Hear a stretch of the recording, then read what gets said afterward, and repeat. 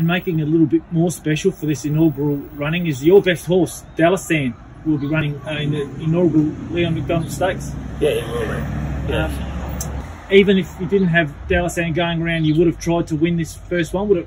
Are you really keen to win this first running event? Yeah, definitely. I'm keen to win it. I mean, the whole thing is, if I didn't have Dalasan going around, I wouldn't be winning it, because I don't think there's anything else here that can win it. How's he gone since his first up run 2 weeks ago? He's been really good. His work's been good since. He worked very well this morning. You know, the only small thing that is a little bit of a worry is the inner track. It's a tight track, and he's better suited, obviously, on the big stretches of the main track, but that's something we've got to contend with. So after this run this Saturday, he'll be favourite, of course. After the run, he's off to Melbourne for his next start, Leon? Yeah, he'll go to the Maccabee either, I think, at his next run, at this stage anyway, providing he pleases, and we think he will. Yep.